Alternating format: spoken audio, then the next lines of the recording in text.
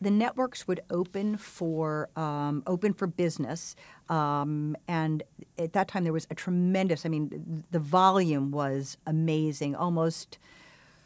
Oh my gosh, I would say almost 3 times what it is now, because Fox had just launched as a network. Obviously, they were very aggressive at looking for new product. So the networks would open traditionally around July, and they would be open for business. And the selling season went somewhere from mid-July all the way until, I would say, late September, early October at that time. And you had to, you had to develop your pitches. And I was a real stickler for the process of pitching. I was, I now, when executives come in to pitch, they're not as sort of a part of the pitch. Maybe I just was a busy buzzy, and I felt very, I felt beholden to the writers, and not all writers are great pitchers.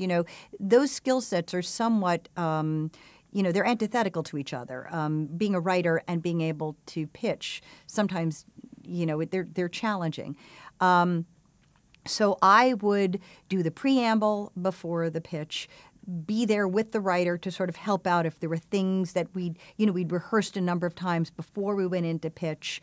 So I had a process. I had there are certain things that I would, I was a real stickler for. Like, we would never leave pages behind. You never, a good 10-minute pitch, a 15-minute pitch at the most. That was the most effective, and to help keep the writer kind of on track if there were times where they would veer off into a tangent. But I would sort of pre-clear an area with the network executive before, so the writer knew before he or she went in, any kind of inside information that would help them with the pitch. Then if we were going to a different network, we might have to augment the pitch, modify it in some way that was better suited for another network.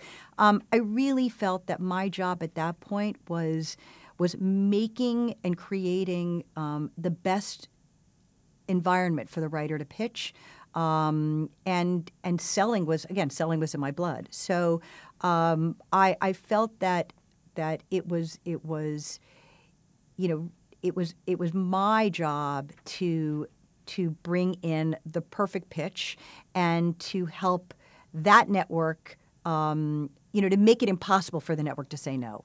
Did you ever kind of navigate a bidding war on any series that you remember? Yeah, oh, definitely. There were, a number of projects and writers. I mean, one of the writers that I am fortunate enough to work with to this day, Barbara Hall, was a writer I worked with at Warner Brothers. John McNamara was a writer that I worked with at Warner Brothers. Several of their projects, they were well sought after, and several of their projects, we would. But it was interesting. There seemed to be a more of a contrast between the network's taste, what their brand was in those days. That's changed dramatically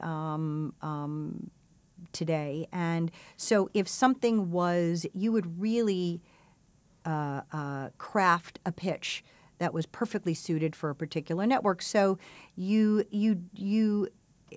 I want to say there was a kind of honor system, and if you promised something to Greer Shepard was the executive at ABC that I would sell to. Kevin Riley was the executive I would sell to at NBC. Fox was Bob Greenblatt, and CBS was Jonathan Levin. So I worked very closely with them to really identify what they were looking for. Jonathan Levin at CBS at the time was and is to this day a big reader, so he liked to develop a lot of books. But really getting the lay of the land from that network executive really helped hone the pitch and craft the pitch with the writers before we went in. Well, it was interesting because I was at a studio.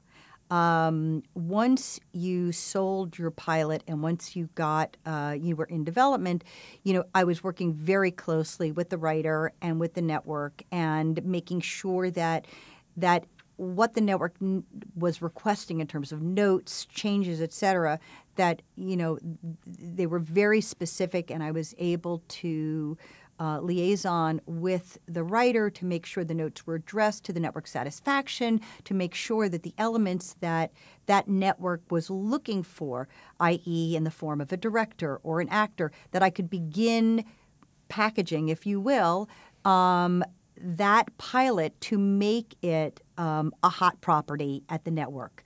At that point, the networks kind of kept very much to themselves. I mean, they didn't share a lot of information in those days, so you really had to do reconnaissance and get as much information as you possibly could.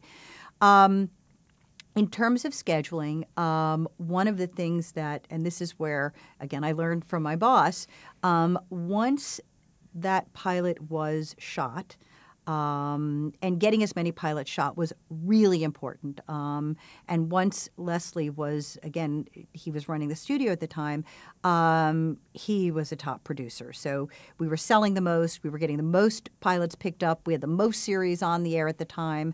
But in terms of scheduling, that was kind of the network's responsibility.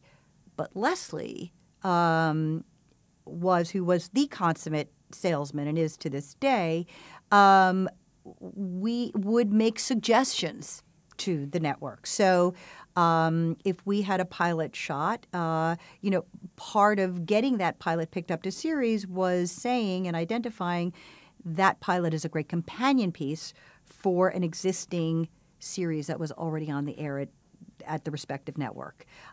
So he was definitely distinguishing himself as someone who was as smart, if not smarter, than a lot of the people who are at the networks, and providing viable sales information to ultimately get that pilot picked up to series.